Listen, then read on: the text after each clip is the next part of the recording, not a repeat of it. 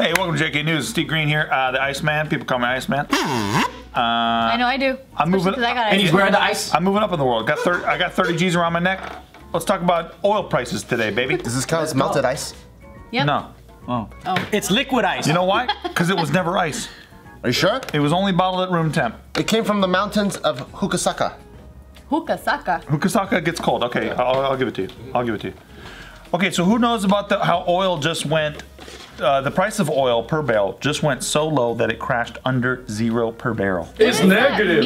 Negative. Far in the negative now. You're talking about only canola? getting more negative. Not canola oil and not vegetable oil. Some people are going to get confused. Yeah. We're talking about crude. We're talking about crude oil. So can we go to the gas station and get money back for Pumping gas? Yeah, what? How does that work? It's because it's negative. Oil, when they call it the price of oil, is the future price of oil. Correct. What So does it's that not mean? the current price.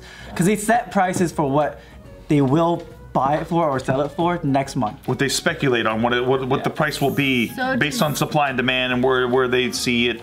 So it's not the actual price, it's based off of a price that you promised to pay for later. Is this the Which Jewish got all concept? fucked up.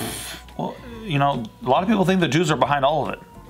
I disagree with that. Wait, so does that mean that in a month from now, we're gonna get paid for pumping gas? Like, how does that work? Well, it's crude oil, and so there's a difference so cute. between the gas station oil and crude oil. The crude oil is just the oil that's raw, that gets pulled out of the ground. Where does gasoline come from? Just like, when do I get my check? They need to refine it. Yeah, just So fast forward they're to all when they in- get paid. Yeah, That's well, the one with an electric car. But yes, they are paying people to take the oil off of their hands because it's more costly getting for them to hold the oil. So if you have space, if you're willing to just take this container ship full of fucking millions of barrels or whatever, right?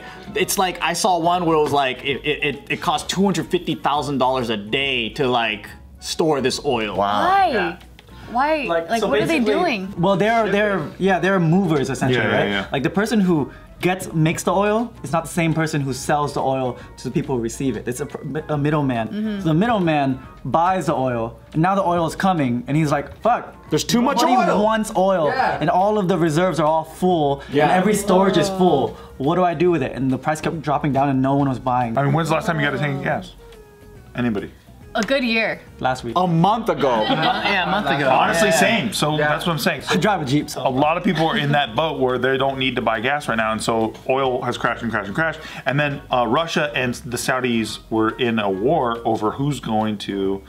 Well, so this is what's happening because there's this whole surplus of oil. Now everyone's acting like Walmart in a way where it's like, I'm gonna price you out the business. Yes. Because right now there's only a handful of oil producing nations, right? You have Saudi Arabia or the Middle East, and then you have Russia, you have us, China. and then you have Canada. No, I don't think China produces Well, as they have the oil contracts in Iraq. so they're buying them. Yeah. But they own that. but I'm talking about producers, right? Right. And then for each group that I just mentioned, like they produce oil at different cost. So for example, in the US, I think we're somewhere around $25 a barrel, or Canada, or maybe even Russia's around 20. But Saudi Arabia, they can produce it for $10 a barrel.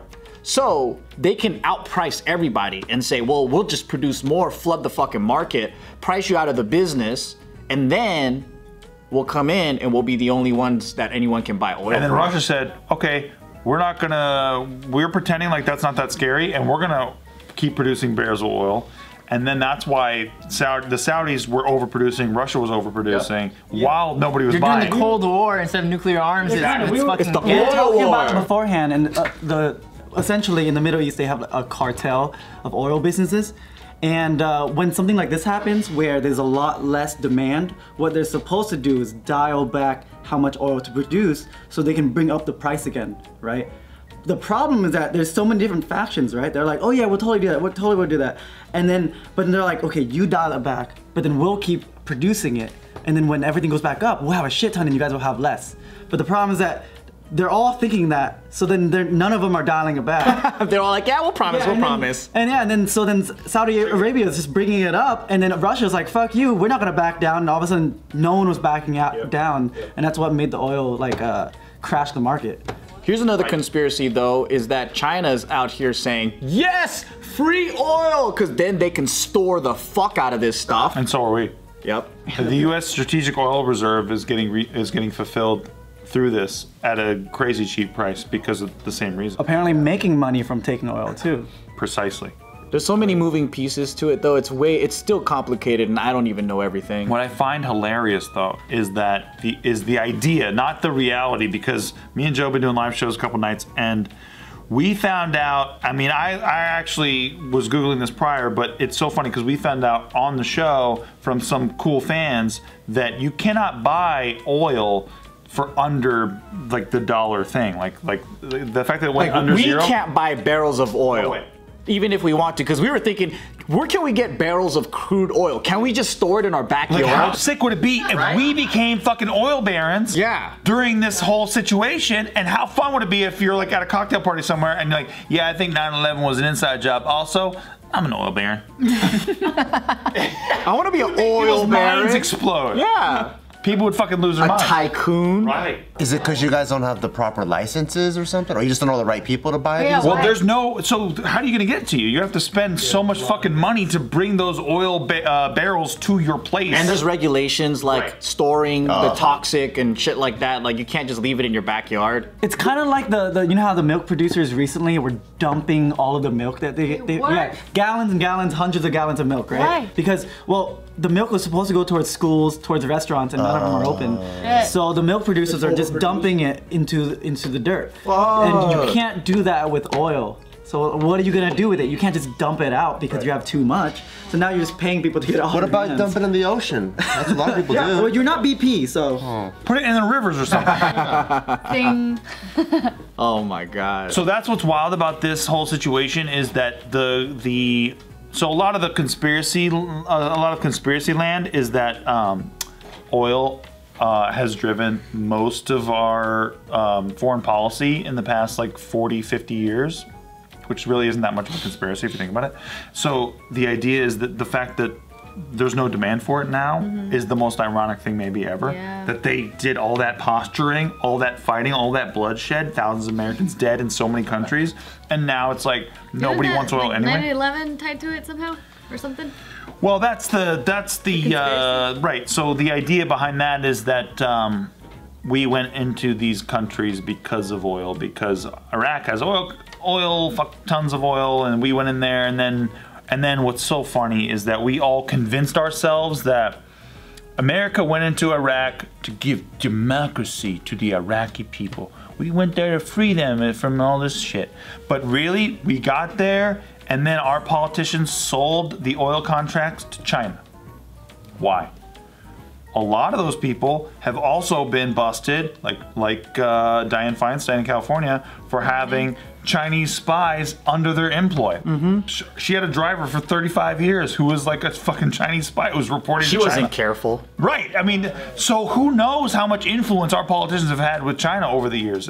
So the idea that we have had this independent democracy and China does their thing and we're at war with each other is probably bullshit because we get heavily influenced by Chinese money. Chinese money, Saudi Arabian money, different lobbyist groups, different interest groups. And when people say, what are these interest groups? It's usually corporations that have a special interest. That's why they're called special interest group.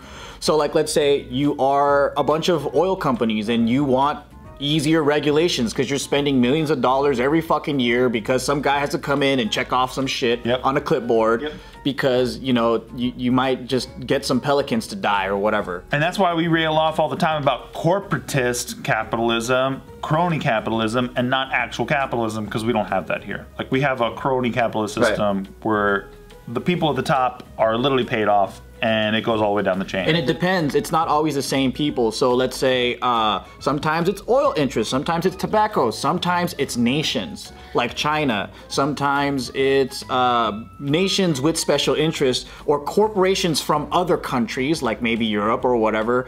Let's say there's a special interest group in the automobile industry, Germany maybe, and BMW, Mercedes, Volkswagen, all those guys come in and then they'll pay our politicians that'll make laws in favor of their car companies stuff like that, and then they'll sell out our car companies or whatever. And then when they cash out of Congress, they leave multi-millionaires, and the math makes no sense. They made a couple $100,000 a year. It's like, wow. So shady. Good job investing, They were trying guys. to You guys are stop killing that. it. I think Ron Paul was one of the guys, but they tried to stop that after you're a career politician, that there's a limit of 5 to 10 years or something after leaving office, you can't have a corporate job.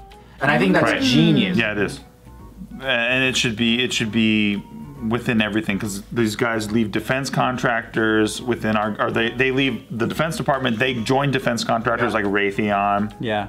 And so all these corporate interests get served by our government interests, and they all are actually just working together in collaboration the whole time. That's the jig. Yep. That's the military-industrial complex. Everyone likes to make fun of that and say like, oh, Alex Jones says that a lot, so that's silly. But if you actually look at it, the military-industrial complex is the realest shit maybe ever. Yep. Like ever exposed by a president of the United States. Eisenhower said it. It got carried forward by JFK. And then Trump actually just accidentally said, yeah, I think there's a military-industrial complex. How did he accidentally Dude, he say is that? so funny because I think he doesn't know what to hold back. And sometimes all he just cares about is himself. So he'll say some shit. His ego's so big. Yeah. And he's like, I know the secrets you guys don't fucking know. Right. You know? And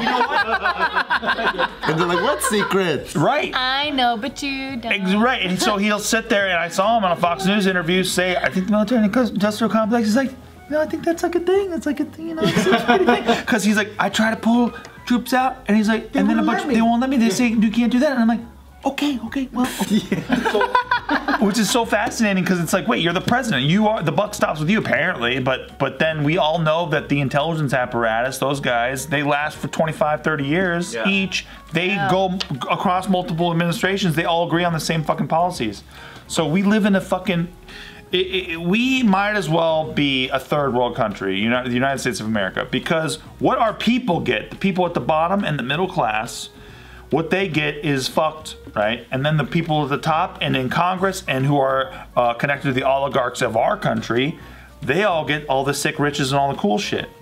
So that's why you have people on cable news who get paid sick salaries to tell you why the government is right about whatever's going on. Or why the government, you shouldn't really listen to the government right now because Trump is in charge, but ultimately we're going to support his entire agenda because that's part of our agenda.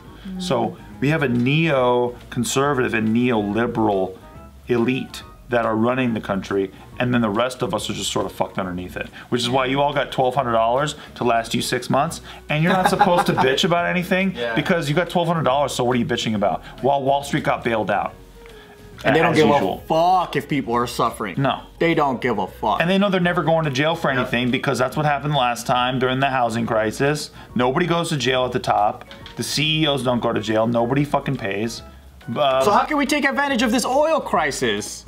Right. You can invest into oil companies, but you got to figure out which ones will be bailed out and which ones are going to be destroyed. So take your $1,200 Trump buck check and play whack-a-mole. I sure hope you hit the right oil company. Damn. It's bleak. Like George Collins said, it's a big fucking party and you're not in it. Yep.